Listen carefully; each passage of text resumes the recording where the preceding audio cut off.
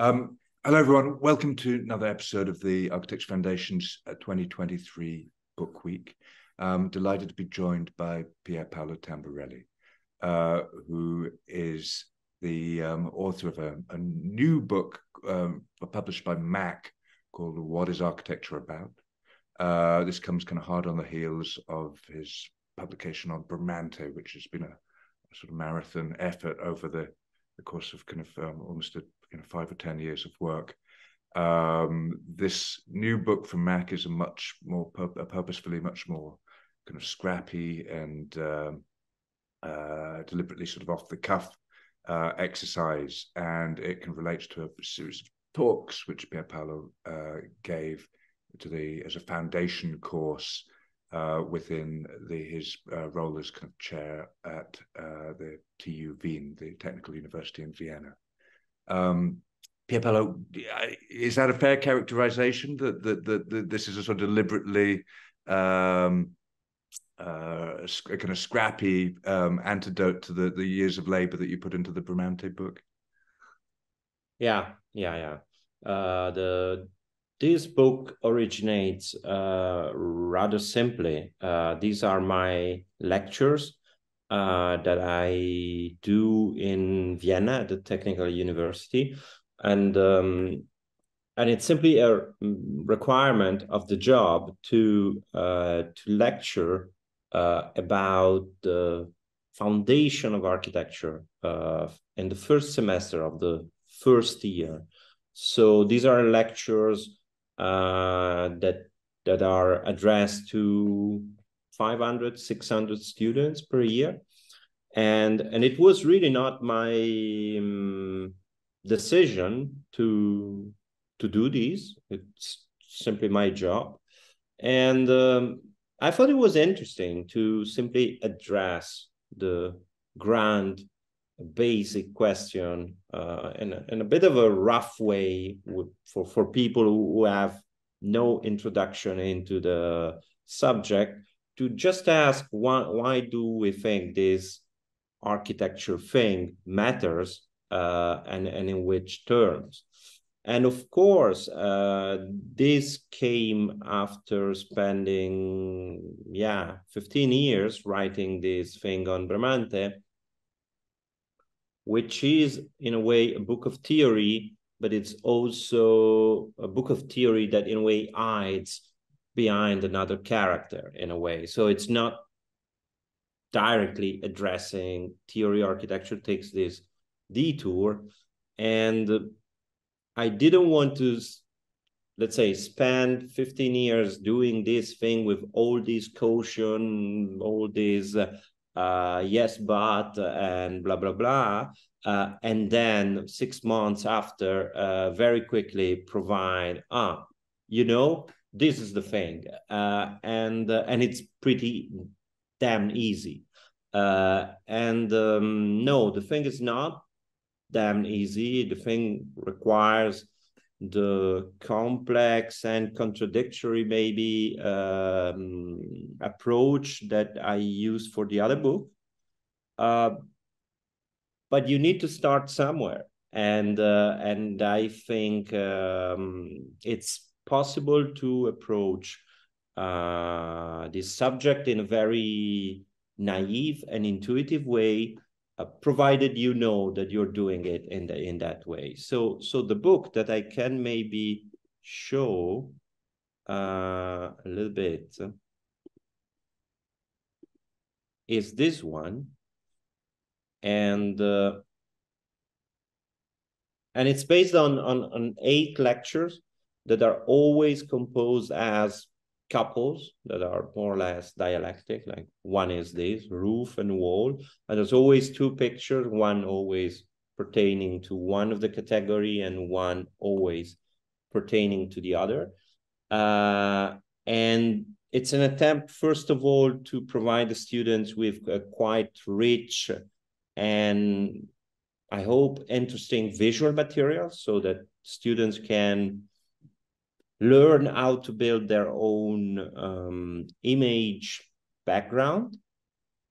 And these images are used to approach a few topics that I believe are, again, relevant for the discipline. And the lectures are like these. So they're PowerPoint presentation with this double pictures. They're always 50 slides. So something in between 50 and 100 pictures, because not always we have a couple, but most of the time. And together with that, I wrote down these lectures, and in order to write them down, I did some drawings, which are basically drawings done while I was doing the PowerPoint. So they're drawing of PowerPoint slides. So they're not drawing en plein air of the things, but they're drawings of already of the image. And these were given to the students as kind of reminders of what we were talking about.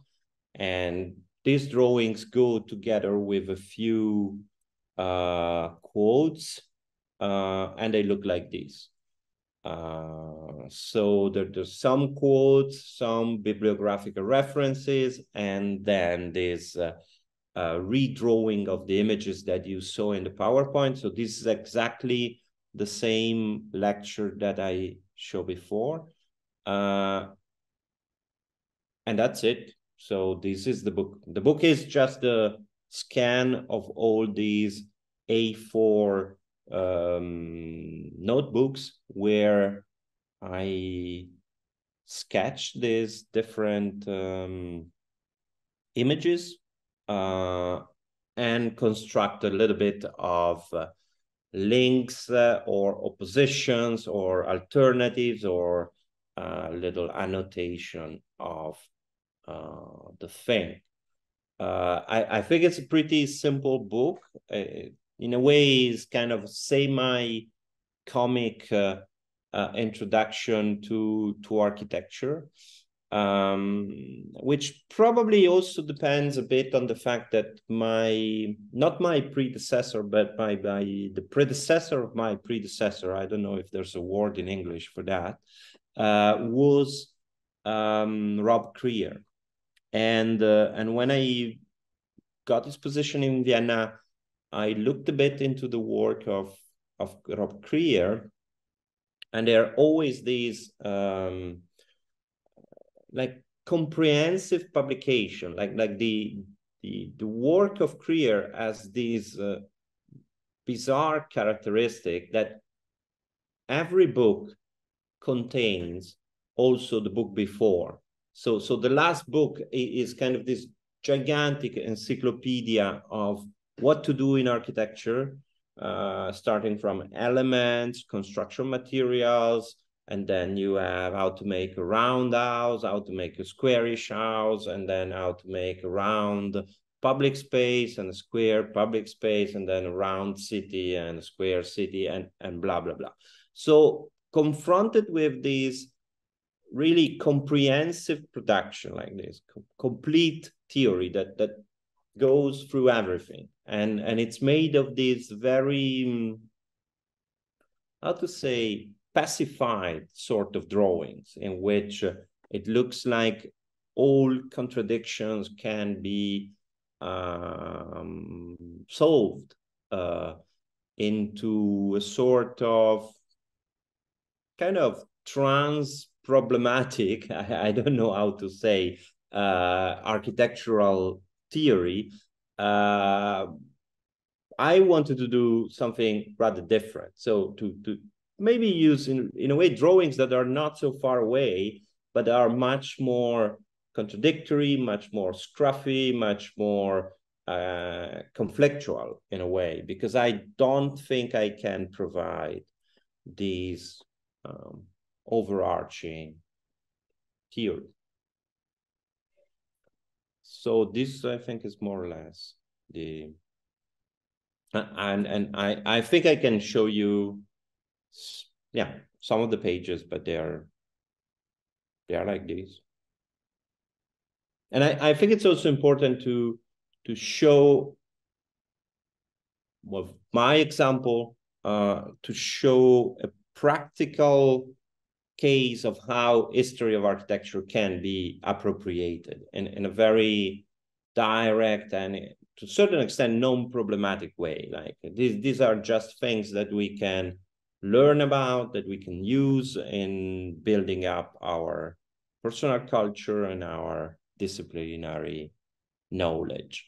And maybe the drawings are even more silly than what they could have been, just to try to tell the students that they can actually do similar things. Yeah, I think this is in short a bit the operation.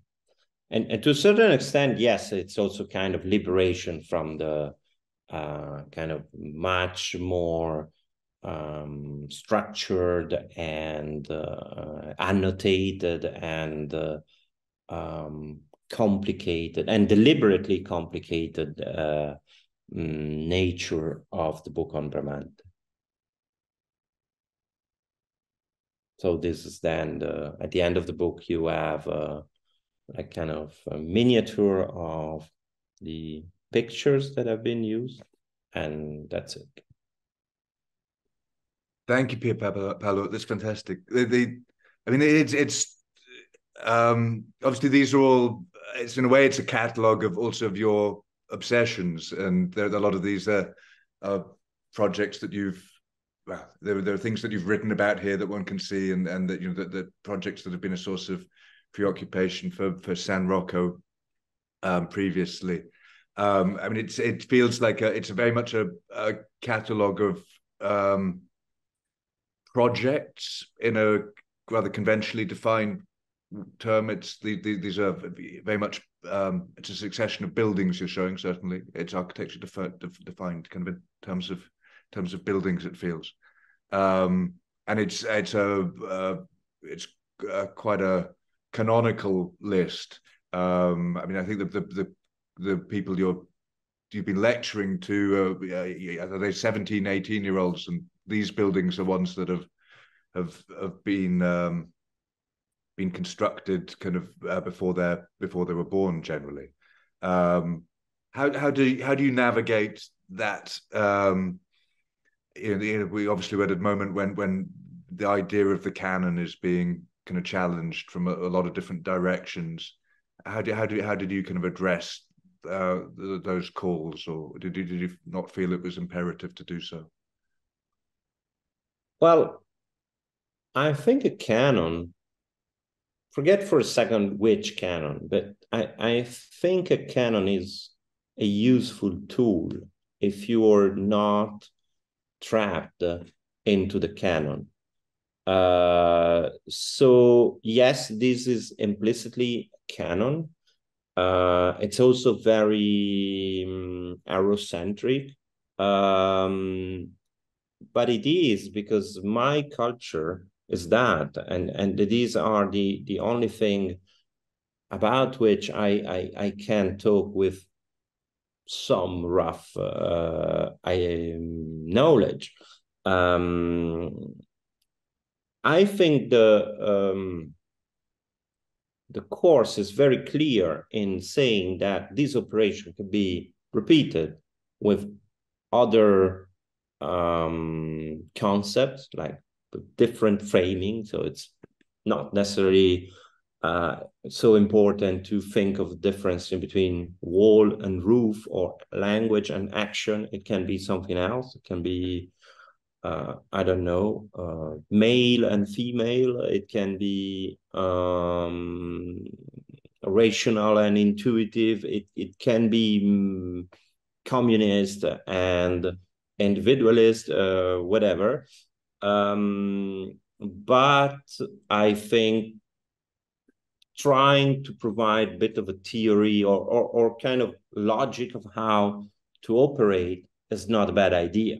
I think, like on this thing of I think theory is useful. There's this very beautiful thing by Tolstoy, I think, that says that if we have to talk about baking and the theory of baking, the theory of baking will be that first you mix the ingredients and then you put it in the oven. And no one would ever bake something against this theory. And yeah, that's the notion of theory that I refer to in this. It's very loose, it's very simple, but it's useful. And the canon as well, I think, is useful because the first thing that you can do when you have sort of a canon is that it becomes problematic. So yeah, I would think that this is also useful. It's also useful to have a set of things we can refer to that we know what they are, and exactly because of that we can at a certain moment drop some and introduce some new. And I don't think a canon is like an obstacle. I don't think we would be better without a canon. Then if the canon is this one or that one, we can discuss. The other thing I think we can say about canon and about the Eurocentric canon for architectural discussion is that we should also be realistic about the fact that this canon has been imposed everywhere onto any institution of architectural education worldwide. So if you go to university in Paraguay or China or Mongolia, wherever, you end up being taught in 2023, you end up being taught some sort of international style, global architecture theory that depends on European modernism. And because of that, depends on French theorists of the 18th century. And as a reaction, depends on the Italian Renaissance and depends on Roman architecture. This tradition, I think, is very clear. This tradition has been imposed worldwide through colonialism. And I think we cannot undo this tradition only with our good intentions. So the canon I'm talking about is the canon I know, but it's also the canon that the civilization I belong to imposed with violence to other civilizations. So we can discuss, we can also get rid of it, but I think we should know that this is the history and this is the condition, that there's no real operative Chinese architectural tradition. Like Chinese students go to Chinese university where Chinese teachers teach them basically international style architecture. And this is a starting point for a reflection on this canon that I think we can question in many ways, but we cannot simply say, oh no, the canon should be another one without reflecting on all these cultural and political conditions that determined the fact that that canon has a certain position.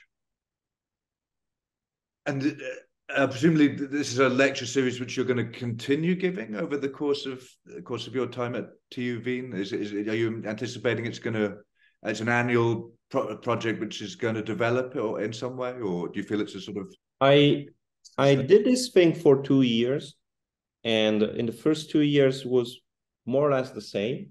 Also because the first year there was COVID, so I didn't have any sense of reaction from the audience, and second year was with the students in the room.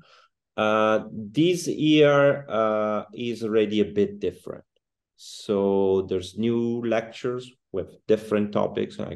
I did so far the first lecture, public and private, and public and private was not part of the 8 categories that are in the book. Although you can easily, in a way, do it yourself by assembling the others, I think. So I think the lectures will evolve, and the exercises that are related to the lectures are different every year. And I think at a certain moment I will also get bored, so do something completely different. But still, I believe as an introduction to architecture, they are quite useful. So in a way, there are also reasons to repeat the format. I think you should drop the format the moment you start to be too bored, and they're not a challenge for you as a teacher anymore. And then they, I think, start to sound plump and in a way a bit useless also to the students. I remember professors that did exactly the same lessons through their entire career. And I think probably those lessons were also interesting at the beginning, but if you simply go on repeating over and over, yeah, it loses a bit its grip. So no. So this might be the first volume of yeah. We might be getting further iterations, I guess, of if further lectures could have materialized over the years. But I have to say that the new lecture I did this year, I didn't do the little drawings. So maybe, maybe not. I don't know. Well, congratulations. What is Architecture About is published by Mac, excellent publisher with a new recent engagement with architecture, and available in all good bookshops now. Pier Paolo Tamburelli, thank you very much. Thank you. Bye-bye.